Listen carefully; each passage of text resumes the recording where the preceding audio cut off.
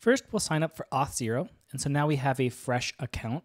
And the first thing we'll need to do is get the URL of our account. So it's code daily, but also in the US region.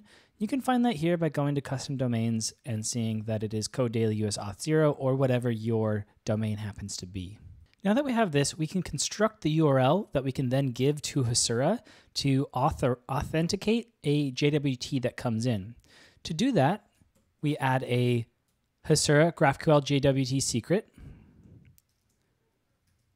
The type will be rs256, and the JWK URL is going to be our domain that we said, with this additional extension, well-known JWK JSON. And if we take a look at this in a browser, we can see that it's just going to be a bunch of keys that will allow Hasura to verify and validate tokens that are issued by our Auth0 account. Now that we've added this to our Hasura, we need to start our Hasura back up. So we can say docker compose up. I have an alias to dup. And it will now create the container and just apply this, this GraphQL secret.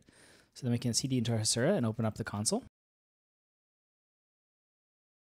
Before we can get a JWT to test with Hasura, we first need to do a couple things. The first being users.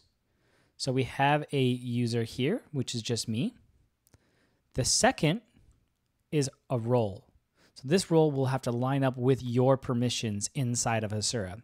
So if we click create role, you can create any type of role, and we just have the name here called user. And so that when we assign and create a JWT, we'll just use the user permission, the user role in Hasura. With a role all created, we need to then apply that role to the user so that when they authenticate, we can see which roles that they have. You can do that here by going to the user, clicking on roles and clicking assign roles, but we already have that role assigned to that user. So now when this user authenticates, we can actually get access to this list of roles. Auth0 allows us to run custom code after various actions by the user. So if we go to actions and go to flows, the thing that we care about is after the user logs in. Once the user logs in, we can then run some custom code called inject Hasura. And those are created over here, and we'll take a look at that. On this particular execution, whenever a user logs in, it is filled in with the roles for this particular user. And so we can see if the user has any roles, if their email address has been verified. If it has not been, we will just deny them access. Otherwise, we'll add our custom Hasura claims to the JWT token. So if you look here, we'll add the JWT with the default role being whatever the first role is, and then the second being the allowed role. So if the user had more than just the user role, maybe a manager role or some other sort of role, then we could allow the user to then select that when in our application code. And then additionally, we'll pass in a user ID. This user ID will then be crucial for inserting automatic stuff into our database. Before we log in, we'll need to build out a URL to allow us to log in.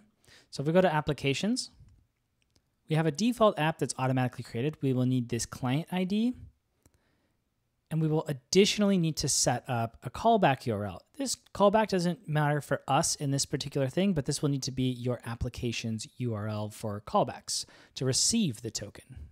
And now we're ready to log in. If we open up a new tab or new browser, you can see here that we have our domain name with the /authorize.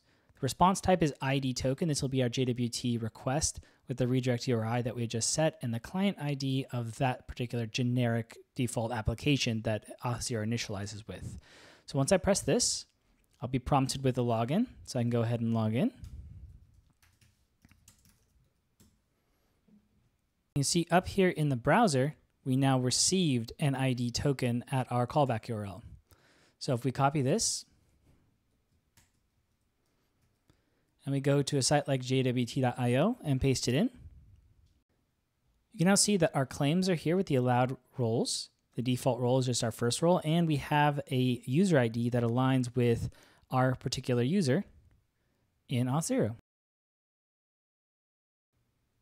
And now we're ready to check this out inside of Hasura. So if we grab our token can go into the Hasura console, which is now validating against our well-known jwks.json. We'll remove the admin secret and we'll set authorization and say bearer and paste in our token there. And now, don't worry about these. These are just from removing that admin secret.